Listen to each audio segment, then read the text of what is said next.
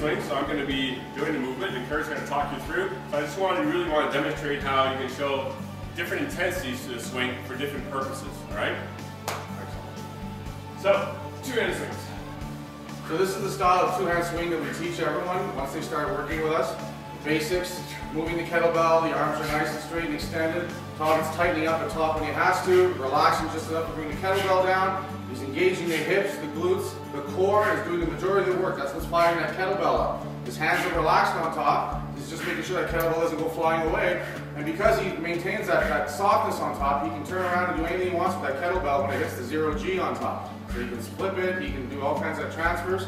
But he's tight when he has to be tight, and he's loose when he has to be loose, okay? So a lot of people tend to overwork the swing when they first start it. Now, depending on the type of workout we're trying to do, if we're doing just a good basic kettlebell swing like this is a nice smooth momentum, he's in good control, that's great. But if we're doing a larger challenge, as you'll hear a lot of times, we have 1,000 rep challenges, where we might say, hey, 200 or 300 kettlebell swings.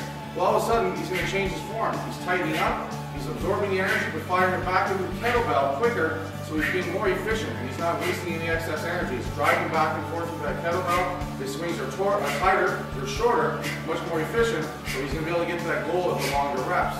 The other time we'd use that is if we're working with any athlete and we want to work with explosive strength, whether it's powerlifting, any type of contact sport, there's a time and a place where you need to be able to engage quickly and then relax. Like basically fire everything at once and then slow it down. And then even in our other training, we can even have that methodology when we're working with our groups, saying slow swings versus fast swings. So it really helps change it up. It's still a swing, it's just tweaking it to do different things.